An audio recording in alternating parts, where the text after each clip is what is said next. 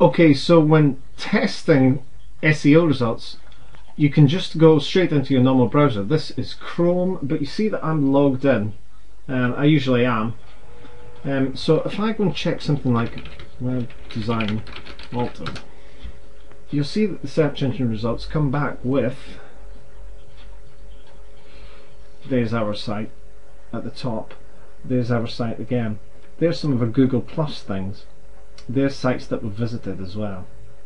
Okay, that might not be an accurate setting because Google knows who I am and it knows what I've been searching for, and it also knows my IP address because it sees me logged in there all the time. It weighs all these things up, it checks my phone searches, it knows what I've searched for, and so the search results are geared towards me, and that's all well and good. But if I want a natural search result, I use the TOR browser, which hides everything.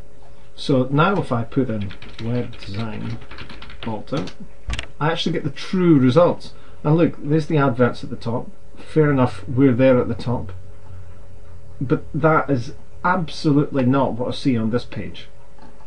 So this gives us a true results page using TOR.